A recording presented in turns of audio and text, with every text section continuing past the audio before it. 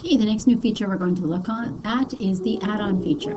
So you'll notice that on the side of your tabs, you'll see this little puzzle piece. If I click on the puzzle piece, it opens add-ons. Activity Builder is relatively new, although it has been here for a little while. I will show you it as a new feature.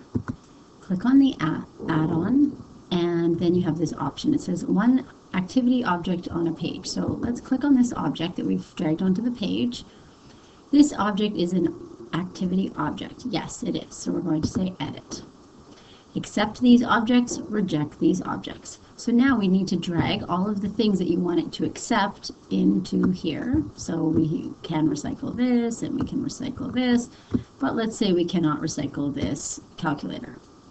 Or we could have just done add all remaining when we only had one item left. See the little items here have the check marks and the red X's. When I'm done, I hit done, and now the students are ready to try this activity. So the students come along and they bring it over to the recycle bin. If it goes into the recycle bin, it will disappear, and if it does not, it will get kicked back out. So that is how you build this type of activity in the Activity Builder.